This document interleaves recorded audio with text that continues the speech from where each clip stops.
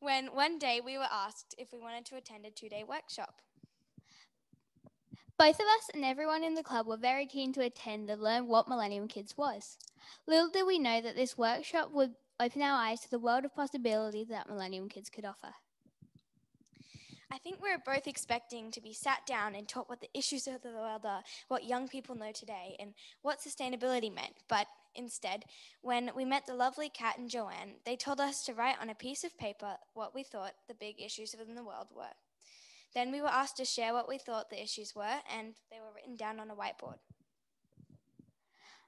And this was one of the big things that stood out to us.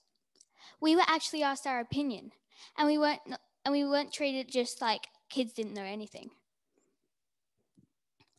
That's what was so special to us about Millennium Kids. The kids get to decide what the big issues are. Anyway, after that we were told to come up with a business idea and that helped solve one of these issues. We were brought through the process of developing our business ideas, thinking of the benefits and whether it was solving the problem and what resources we would need.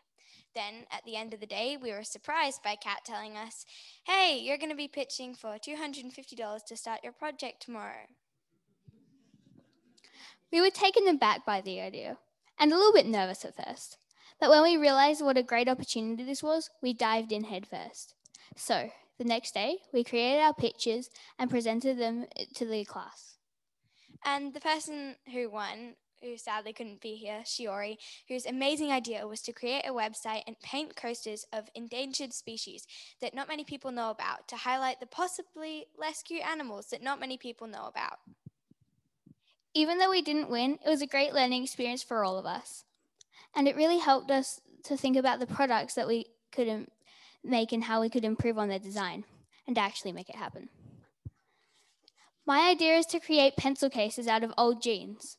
I would sell these pencil cases to local markets or fill the pencil cases with stationery bought by the funds raised by selling the pencil cases at the markets, and give them to school students who may have an impoverished family. And my design is a not depressing newspaper made out of recycled paper that highlights small organizations that are making a really big change in this world, and to make people not think that the world is a really depressing place where there's no hope for the future.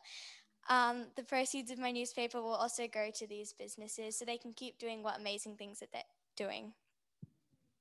We are so glad to have this wonderful opportunity, and we hope that through Millennium Kids, we can change the world together. Thank Thank you. you.